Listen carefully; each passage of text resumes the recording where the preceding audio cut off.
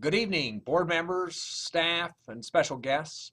Thank you for the opportunity to recognize these amazing young adults who persevered through the COVID crisis to complete the engineering mentorship program that I conduct every year at Merrion Oil and Gas.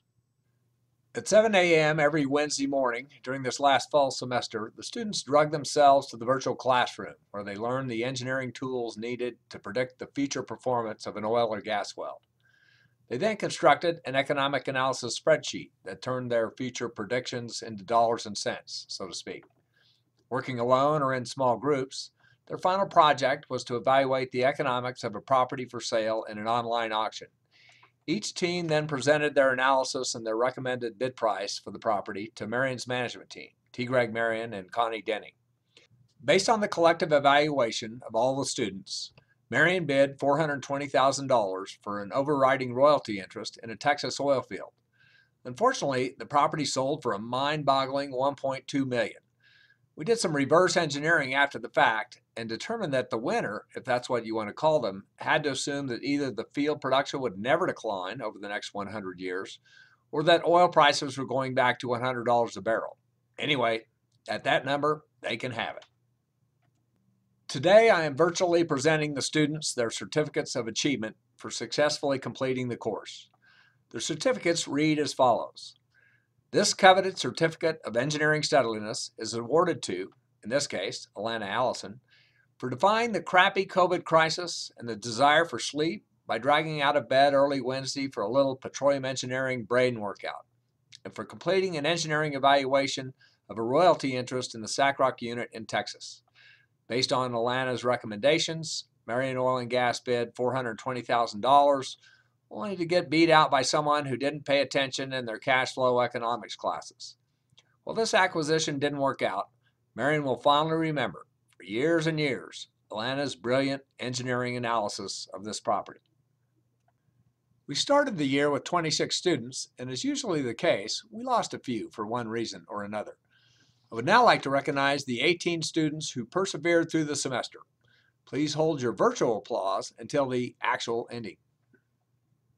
From Farmington High School, Alana Allison tested the waters under the name of Liquid Luck. Isaac Greer dug for gold as the Money Driller. Anna Briones, Kylene Yurtola, and Ethan Gwynn cemented their names in history as Destiny's Children, and forever will be remembered for this classic album cover photo. From Piedra Vista High School, Lucas Chavez and Quinn Yost banjoed their way to third in the name contest with the Beverly Hillbillies.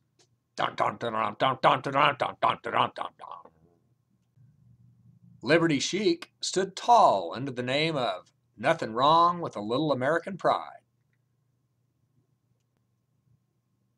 Andrew Grobler padded his balance sheet as Liquid Assets. Sidney Anderson bid under the eye-watering name of Oil and Gassy Dogs.